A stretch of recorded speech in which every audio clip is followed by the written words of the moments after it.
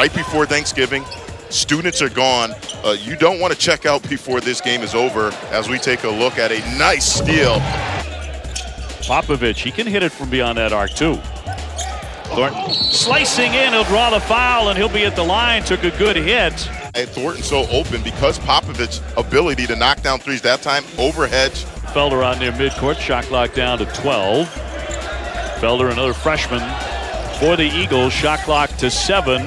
Thornton putting on the brakes and he knocks in 2. BC 4-2 coming in. Eagles have to do it without the guard Winston Tabbs.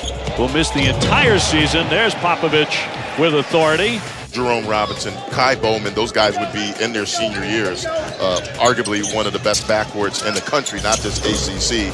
Those two guys are playing for a paycheck. Jimmy Bell's a great story, isn't he? The freshman who at one point weighed 350 pounds, and people are looking at him as an offensive lineman. Look at him hit the deck there to keep that one alive. Perkins in close. He drops in 2. Boston College has lost their momentum, trying to get it back. Heron from the wing. He sticks a 3. Hand off for Collins.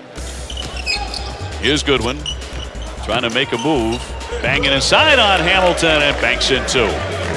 So St. Louis able to get there and tie up the game a couple of times. They did in the first half too, but now they can take the lead, and they are going to. On the stuff, Jacobs.